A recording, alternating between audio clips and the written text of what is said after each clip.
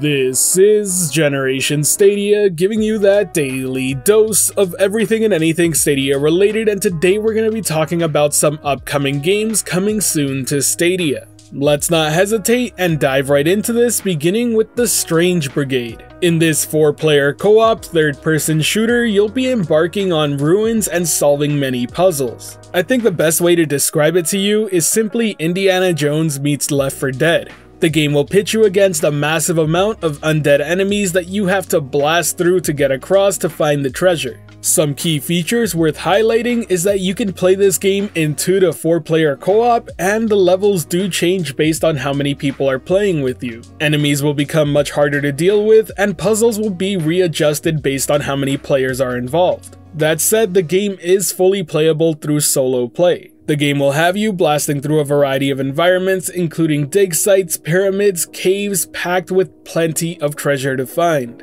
You'll be able to select one of 4 different characters for this journey, and you'll also have upgradable gear and weapons. On average, the game takes around 7.5 hours to beat the main story, but if you're a completionist, expect around 13.5. Just some last words before moving on to the next one. I would highly recommend checking this game out if you're a fan of the Zombie Army 4 series. It's very reminiscent of that style. They also did a great job incorporating a narrator who's talking about your journey with some very British humor that's actually pretty well done. But now let's move on to the second game, and that's Sniper Elite 4.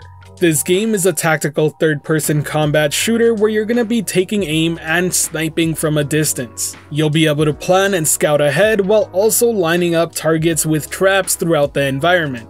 The game takes place in the beautiful Italian peninsula and will definitely provide some sights to see, but now let's get into the features. While being named Sniper Elite 4, don't worry, you can also use pistols, submachine guns, and other heavy weapons and explosives. This will allow you to adapt to any scenario in case all hell breaks loose and you need to adapt. Throughout the game, you'll be upgrading skills and tweaking key weapon traits such as scope magnification, muzzle velocity, and stability. The full-on campaign can be played with 1 or 2 players, there's a dedicated co-op for 2 to 4, and a multiplayer for up to 12. And let's not forget what might be the coolest part of the game is those X-ray kill cams. If you get a nice snipe and it happens to be at one of the vital parts of the body, you're gonna get that real nice slow motion X-ray kill cam effect that really is satisfying to watch. As for the time to beat for this game, on average the main story is about 10 hours, but a completionist run can easily go to 35.5. I should also mention this is exactly the type of game that has some replayability simply because you can approach each situation in a variety of ways. It really is fun to see what works and what doesn't by experimenting around. Some final thoughts before moving on. While Sniper Elite 4 certainly looks very reminiscent to the other games made by Rebellion such as Strange Brigade, it really is a different pace. And don't get me wrong, you can treat it somewhat of an action game, but it really shines when you take your time to plan everything out and see it all unfold.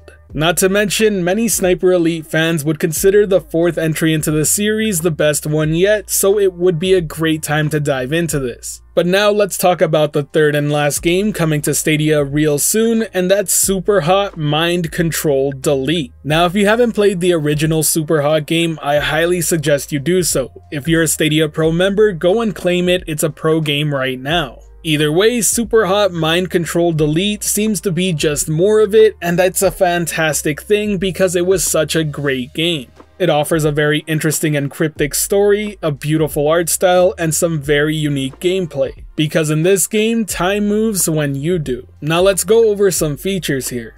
Mind Control Delete is much bigger than any of its predecessors so far. You're going to have even more mechanics at your disposal than ever before, and you're going to be able to experiment with different playstyles. This will allow you to build your characters differently and outsmart your enemies through various combinations. As you progress through the game, you'll be able to obtain a mass amount of skills, hacks, and special techniques to go against the waves of enemies coming at you. The game promises to be a challenging experience as enemies will be smarter and more deadlier than ever before. The developers are also promising more polish than ever before, as it's been in early access for nearly 4 years of development. They are saying it'll provide a more refined, sharper, flashier experience than any Super Hot so far. My final words on this game is that I simply can't wait. I'm a huge fan of the series, both the VR version and the non-VR version, and it's just a fantastic experience. The game legit makes you feel like you're John Wick or Neo in the Matrix. I highly recommend you try out the original Superhot that's currently free as a Stadia Pro title because it really is different than any other shooter out there. But now some closing thoughts on the 3 games they just announced for Stadia. Honestly speaking, it's always good to see more titles coming to the platform. And while 2 out of 3 of these games may be on the older side, it's still a fantastic thing to see, as we do know bigger games are coming and coming soon. I'm really supportive of them keeping this sort of thing up while we wait for the big AAA releases coming in September and then fall, because it'll be a great way to keep us entertained till then. Now I should note that we didn't get a release date for Sniper Elite 4 or Superhot Mind Control Delete, but we did get some very interesting information about Strange Brigade, and that's the fact that it's coming to Stadia August 1st. Now, the next part, pure speculation, you've been warned, but I wonder if that means it's a Stadia Pro title. There's absolutely no guarantee that that'll be the case, but it is a very interesting release date to choose for the title. Either way, it shouldn't be long before we see the full lineup for the August Pro games. That's all the games that have been announced coming to Google Stadia real soon, but I'm interested, what do you think of the titles? Are you excited for any of these, or are you not? Let me know in the comments section below. I look forward to reading your replies. As for today's end of video message, I'd like to get some feedback on this video. As some of you can tell, I released this much more on time with the actual release drop of the info, and I'm curious if that's something you're interested in happening more often. Now typically I talk about a variety of more news topics in one video, but I do think there is some benefit to getting it out there fast, so I'm curious to see what you think of it. In the coming weeks, you'll see a few changes on the channel as I test some different video things out, but I'm very interested in hearing all your feedback and whether you dislike or like something. It's always welcome, be it good or bad feedback.